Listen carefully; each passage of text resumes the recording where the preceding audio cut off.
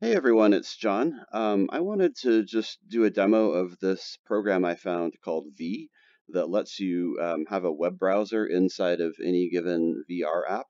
And it runs as kind of a layer, so the app you're in doesn't know that it's going on. So it's kind of like two different VRs at the same time. Right now I'm in Blocks or some graphic program, I forgot which one. And the way you activate this thing is kind of crazy. You tap on your headset twice, and this little circle appears. And whoop, went away. Come on, there it is. And if you move around, of course it's not working. There it is. If you move around, you notice that there's another little circle. And what you do is you align the two. And once the two are aligned, then this control panel comes up. You can pick YouTube, Netflix, Google, Facebook, whatever. So I'll pick YouTube. And here we go. I was watching this previously. So you have these arrows, and when you have the arrows, you can grab and position. You can resize.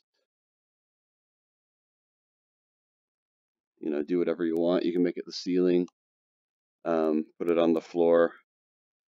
It gets a little bit hard to manage when it's really big, but play it there.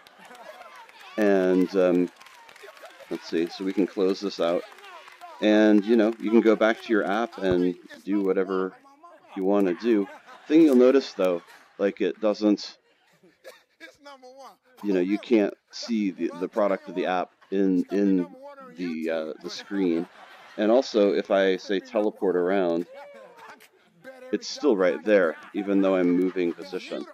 So again, the app that you're in doesn't know that this is happening. And similarly, if you use a camera and take a picture, it doesn't know it's there. So I was hoping to, take pictures and make a video from within VR, but it wasn't seeing the screen, which is interesting.